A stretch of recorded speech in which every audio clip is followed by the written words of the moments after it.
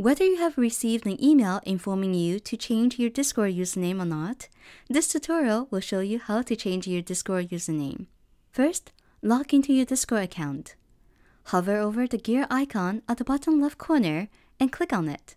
I received an email requiring me to change my username, which is why you see this yellow message here. You may or may not have it. Over here, you will find a display name, which is what people see. And right below it is your username, which is what you give to all the people for them to add you as a friend. And that is the name we need to change. Click on the edit button on the same line.